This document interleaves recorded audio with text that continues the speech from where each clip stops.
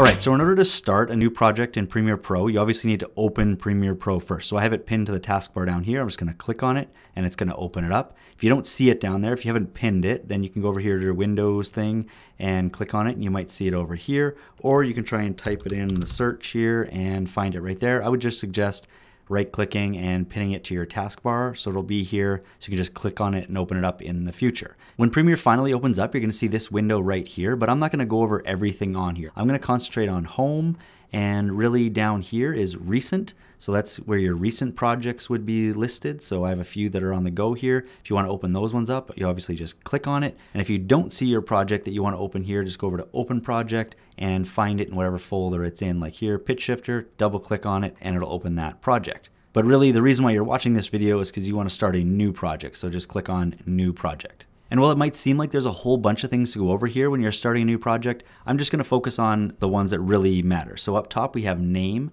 and I'm just going to name this Test Project.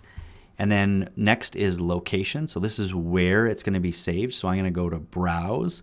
And then you're obviously going to find the folder of the project that you're working on. So I'm going to go to Desktop, and I'm just going to pretend that I'm working on this Masking in Premiere project. So I'm going to double click on that to go into that folder. And then I like to just make a new folder and call it Edits. So this is where my Premiere files are going to go. So I'm going to double click on that and I'm going to save it in here. So I'm going to select this folder, and you can see that it goes from Users, Dolinsky, Desktop, Masking in Premiere, and then it's in that Edits folder.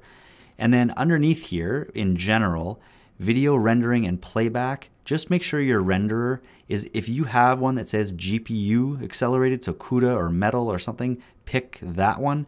Try not to pick the Mercury Playback Engine software only. This is going to be much slower and much worse. Next to general up here is scratch disks, and I have them set as same as project. That's probably the default, and that just means that any video that's captured, audio, my previews for audio and video, my auto saves, everything is going to be saved in the exact same folder, my edits folder. So that just makes it all clean and in the same spot. I'm not going to worry about ingest settings, so I'm going to go back to general. And these ones down here, you can change this from timecode to something else. This is just leave it at timecode. And audio here, same thing. You can change from audio samples to milliseconds. This is really if you are doing an audio intensive edit, but most of the time just keep it at audio samples. And then last but least is capture down here. This is really an outdated option down here. That's when you used to have to connect your camera to the computer and then capture your footage right from the camera. So you don't have to really do that anymore if you're using an SD card, whatever. So just ignore that one. It doesn't really matter. And we can just click OK.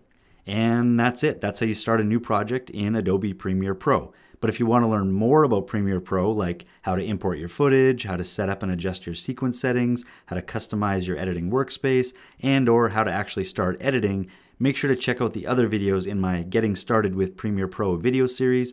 All links are in the description below.